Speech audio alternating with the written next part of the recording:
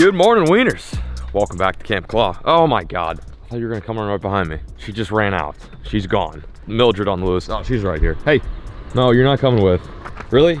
Really?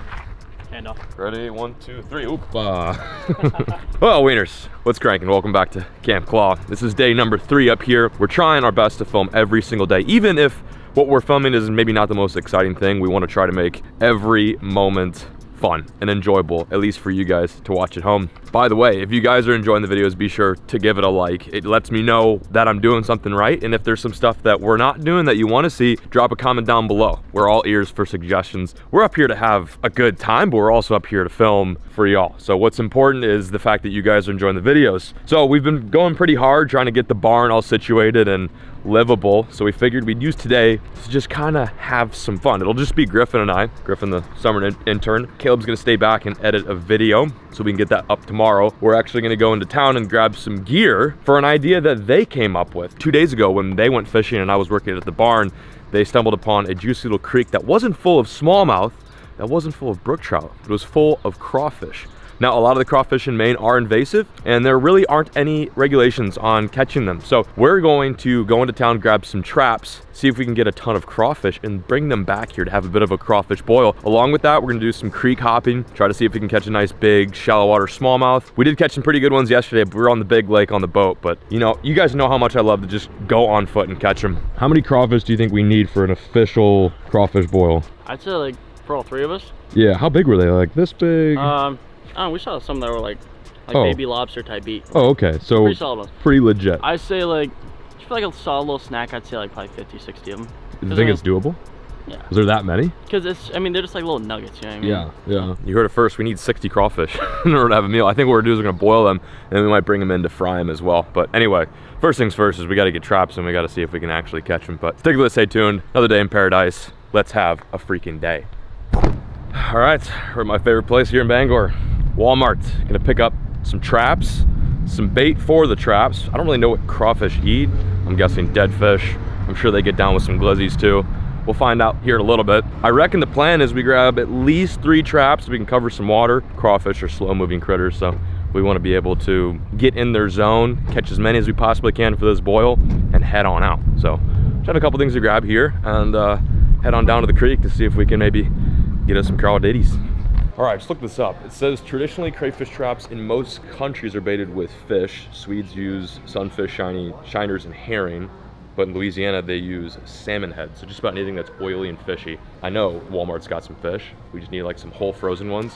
We've got the trap. We've got 3 of these guys, super inexpensive traps. We're probably gonna have to make the hole a little bit bigger because, well, even though a little one would probably get through there, we don't want little ones, we want big ones. So I'm gonna get some pliers, make that entry point a little bit larger, get some bait, got some rope, toss it out there with. All right, bait next, and then we're out of here. We just had a tilapia blowout. We grabbed our bait, but it wasn't packaged very well. I don't know what we're gonna do. That smells horrendous. No way people actually eat that. That is bad. I bet the crawfish will love it though. Here we are, we're at the crawfish spot. It's a bit of a roadside ditch, but the boys were here yesterday doing some smallie and lamprey fishing and they saw tons. We've got 3 traps, some dry-aged Walmart tilapia, which is starting to leak. We're gonna see if we can maybe get ourselves some crawdaddies for tonight's northern crawfish boil. Fingers crossed. It's hard to believe that what we're in right now is just like a stone's throw away from the actual road, the busy highway, but this is where we're gonna be trapping some crawfish. I can actually see them down there. Some pretty good sized ones too. I assume that they'd be small, like maybe about that big, but I'm looking at some right now that are about, you know, eatable size. So we're gonna drop one in here in this pool, maybe drop another in another pool, and just, you know, hope for the best. We'll probably let these marinate for like 2 or 3 hours, and while we're letting them marinate, we're gonna go chase after some smallmouth in a different section of this same creek. Ooh, nothing like a tank scarbor tilapia. Hopefully they like stinky fish because this is this is exactly that. We also modified these traps so that the entry point's a little bit bigger. We just took some pliers, some cheap pliers that we got at Walmart, and spaced them out a bit. There we go. She's not going anywhere. I feel like that's what every middle-aged dad says. That's not going anywhere after they ratchet strap down a refrigerator. Cool. All right, first one going in. We're also gonna set a GoPro in the water too, get a bit of a time lapse going, so that way maybe you guys can see how the crawfish do get stuck in these traps. Hey John, you realize we're catching dinner under an overpass, right? I know. That's great. Like literally. So basically all the fumes and exhaust coming off that bridge are just entering this water. That's why they're so big. Radioactive crawfish. Exactly. Here we are. We're fishing while we're fishing. We're letting our traps marinate right now. Hopefully we got a million crawdads in them. But while we wait, we're gonna drop down in a different section of the same river and catch us some brown bass. Yesterday we had a nice little PM session. We literally fished for like maybe an hour and a half, 2 hours, caught 25 fish. It was unreal, but this time we're gonna walk the creeks, do a little bit of foot mission and see if we can, you know, get a little dangle in there, a little creek dangle, you know what I'm saying? But anyway, wish us luck. You ready, Griff? For sure. Let's crush. Okay, here you go. Sweet. 2 spinning rods, a backpack, and a camera. This is all we're packing. I might start, what are you gonna start? I might do top water. Really? Yeah, I'm feeling a little adventurous here. We're gonna throw the Nedley. Okay, that's probably a safe bet. Starting with the Ned, I'm gonna go blooper. See if maybe that gets some aggressive fish. It's still really cool here in Maine, and we might actually get some clouds and some rain that'll come in, so that'll help for the top water bite. But I'm gonna bloop it up. I think I'm gonna start with a black blooper instead of a more of a natural, like sexy shad color, only because it is getting windy right now. A lot of times you've got these crazy warm days, you have bugs that hatch and they hang on the leaves and the wind blows them off the leaves into the water, and the smallest just sit there and wait. Yesterday we got quite a few eats on top. First cast going in. I think there are a bunch of suckers in front of us. Just get a bomb out in this pool. Oh my god, dude! Holy sh! That was insane. That was actually insane. Dude. Oh my god, that sounds like a peacock bass. I was not ready for that whatsoever. Woo-wee. All right, well, I think the blooper might be the move. Yeah, it gets a little skinny, but there might be one. Sit with its head in the current. Oh, here we go. Little guy, of course. Oh, he just came off. Oh my god, dude, how are these fish not getting hooked? I might have to throw that on, dude. That's nuts. Little popper? Yeah. Dude, it was like a toilet bowl flush. Oh my god. Dude, that's like 3 in a row. Big bites. Well, I guess I wasn't recording for that last part, but first fish today, we got one. Plenty more to come. This is like legit the first spot that I stop at too. There's plenty more areas we can make casts to. And I'm pretty sure that was the smallest one out of the bites I got.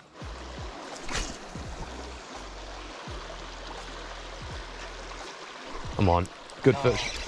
Oh, there we go. Nice little smallmouth. He just sucked it in. No, it's all good. Just a little runt. Oh, so cool. Got him right behind the current. Now I got him in the current. Come here, bud. I didn't even see the eat. Holy hell, look at that. Not bad, right? No, it's not too bad at all. This little 12-incher.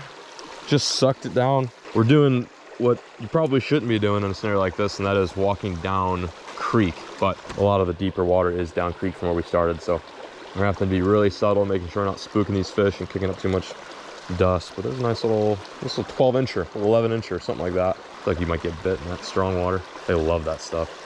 Smallie jaw on the bloop. Blooping it up. Peace, brother. Get back down there in the current. Oh, I don't know if it's a sucker or small right there, but something just fell. Yeah, I think I went the wrong way. Oh my god, dude, that was so sick. Absolutely crumbled it. Oh yeah, I did. Oh my gosh. That is hectic, dude. They fight so hard. Oh, I always forget every time I come up here. Fish number 3 just annihilated it. These fish have so much energy. If you want like a good fight on a light rod, just drop down in the creek somewhere in northern Maine, throw a little blooper, throw a little Ned rig, and just hang on tight. So ferocious. Some of the coolest fish out there. I know we always target them when we come up here, and granted, we will be chasing them, but not as much. We had to get a little fixing. It's only day number 3 out here, and had to get us some northern smallmouth. So much fun. Not the biggest fish I've ever caught, but just so tight to get them on the surface. Yeah, I'll see you later, dude. Whew. Love to freaking see it. Put it there. Let's keep crushing. Oh, one just came up right there. Oh, we're on again. About the same size too. That's the one I saw cruising. He was just running up the current. Wow, dude, look at that. There he goes. Ooh. You saw. Oh wow, he's got patterns. Homie's got color. Gnarly. Shout out to Griffin for getting that whole sequence. Just a wee dude, but packed full of energy.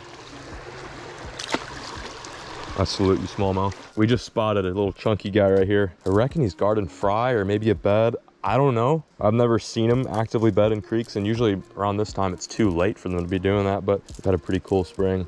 Let's see if I can whack him. Let's see what happens here. I'm going down in a zone. Chill out.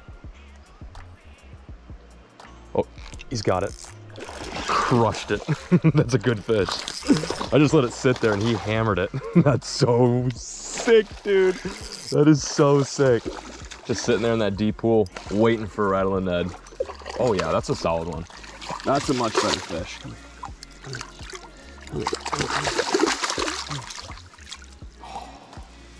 That is gorgeous.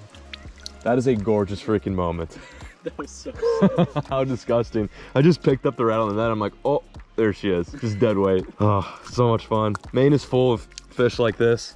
There's so many fishing opportunities where you can just drop in straight from the roadside and make a dib a dangle and crank them. Oh, he's gone. It's all good. We got some good shots. We're taking some IG content, and Buddy just decided, you know what? I'm gonna dip. Oh, let's go. Griffin's hooked up to a nice one. Oh yeah. First one of the day for you? First one of the day for me. He was sitting right up in that slot cord right there, and I picked it up and just pumped it, dude. Hold him up. Close-up shot. True beauty. For sure.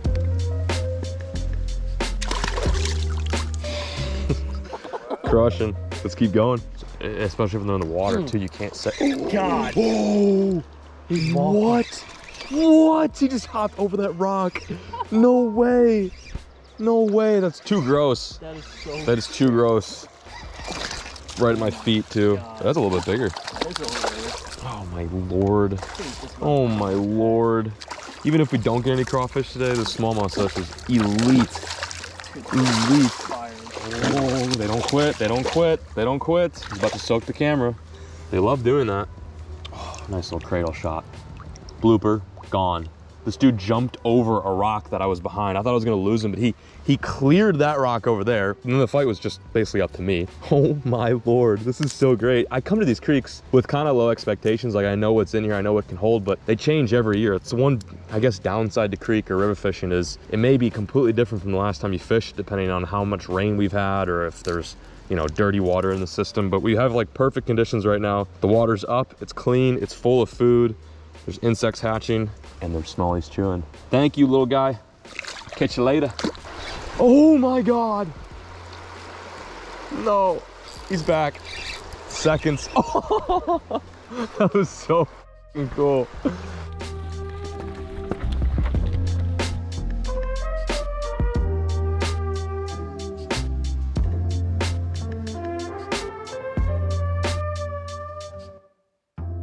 Hey-oh.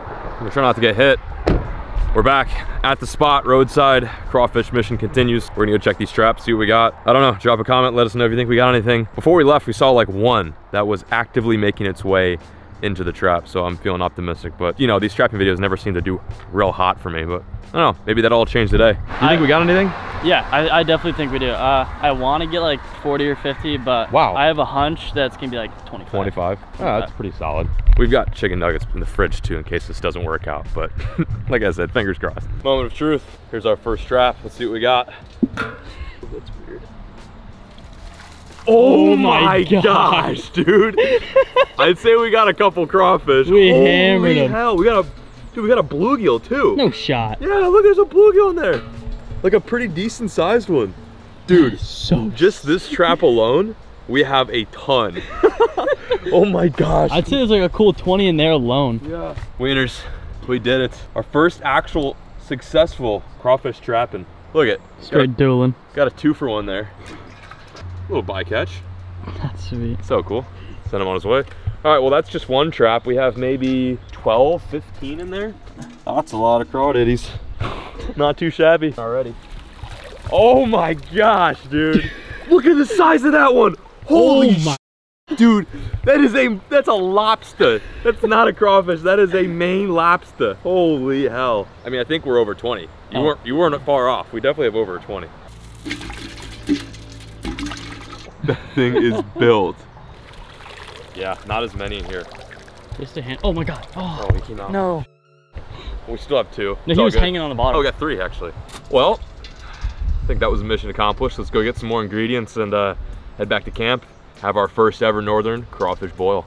So a lot of you Louisiana, Texas folk are probably gonna be like, all right, John, you're doing this wrong. I'm sure I'm gonna mess something up, just full disclosure, but we are gonna purge them for a little bit, get all the poop out of them. We're then gonna get the roaring boil going, put our accessories in there. We got some corn, got some sausage, red potatoes, all that good stuff. Prime ingredient, a little bit of that Cajun spice. Oh yeah. Load it up. Oh yeah. That smells like a Louisiana truck stop. Wish you guys could smell this. It is delicious. We got our corn, we got our lemons, some garlic cloves, taters, seasoning, salt. It's time to put the crawfish in. We let them purge for a little bit. I think they're good. We don't let them purge for too long, otherwise they'll die. So yeah, cheers little buddies. Hopefully you don't make us rains out in the morning. Oh yeah. Oh yeah. Minty. We're gonna give them about 3 to 4 minutes in there. Stir it around, let them kind of soak in all that flavor, some of that Cajun flavor. That Whitney's Cajun. Cheers, wieners. Also too, if you're wondering where Griffin's at, he is driving back in the pouring rain to go grab the GoPro that we left about, I don't know, 30 minutes away from the cabin. So, Griffin, you're watching this, thank you. You're probably one of the best summer interns that I've ever hired. You're also the only summer intern that I've ever hired, but cheers on you, buddy. Oh yeah. They're red, they're ready. Let's munch. It's gonna be so freaking good, dude.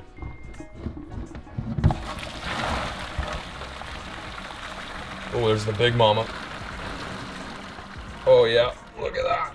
Watch your hand. Oh, it actually smells really good. You smell the craws? Yeah. Doesn't smell half bad.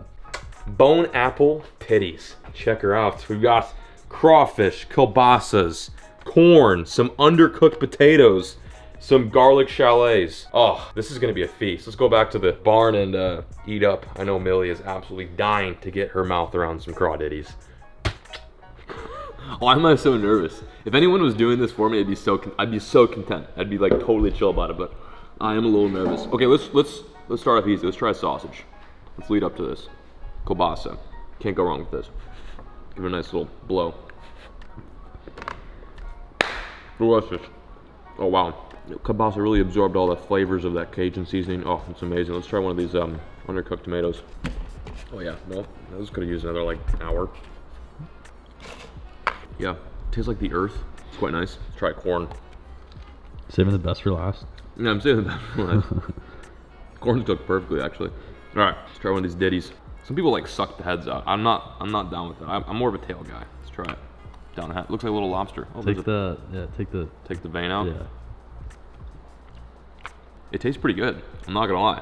It's not bad. I just am concerned as to where we got it from today. It was a roadside ditch, to be fair. So, you know, we're doing this for you guys. If we get, you know, explosive diarrhea coming out of our asshole, we're doing it for you at home. I think it's fully edible. I think it honestly tastes pretty good. Well, wieners, we've made ourselves an absolute feast. I'm sad that Griffin's not here to enjoy it with us. He should be coming back anytime, probably soaking wet, but hopefully you enjoyed this video. If you guys want to see more videos like this where we do some off the beat and track type catch and cooks or trapping videos, let us know. Drop a comment.